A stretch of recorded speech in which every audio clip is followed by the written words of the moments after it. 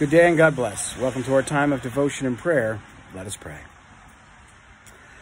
Oh Lord, we ask your help to do the things that we are called to do and to go about service unto others, to look into our own abilities, gifts, and strengths, and see where these resources, your will provide for others.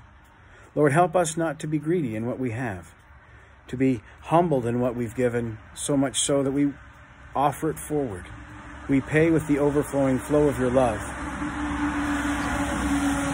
Lord, be with those who are busy on their roads, who are busy on their journey.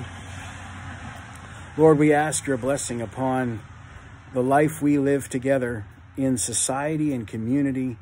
Lord, that we not forget our call to reach out with good news and to serve those who need to feel your love and know that it's close.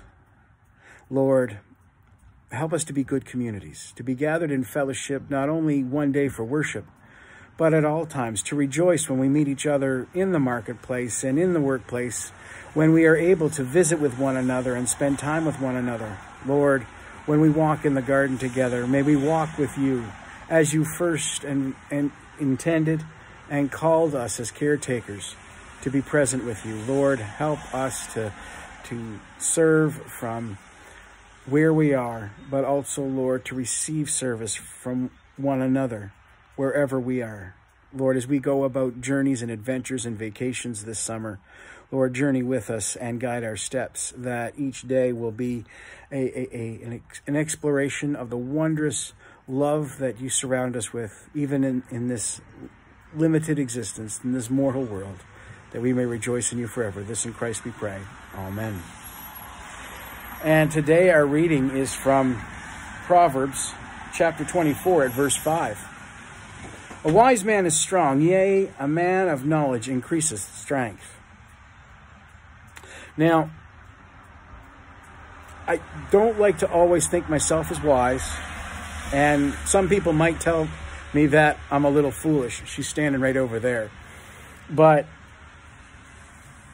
my strength, our strength, when it's real strength, doesn't come from the muscles, doesn't come from the mind.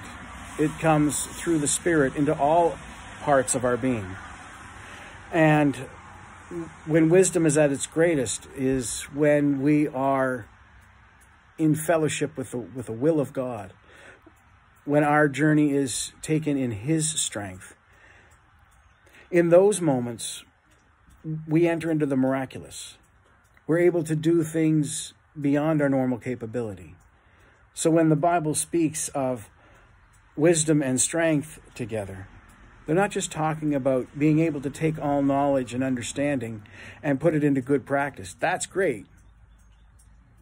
But when we are able to take all knowledge, all love, all being, and follow God's will, we enter into wisdom, and we enter into the realm of miracles, where God is served, where love is shown, where the gospel is given, and where we celebrate together in our life in the kingdom of God.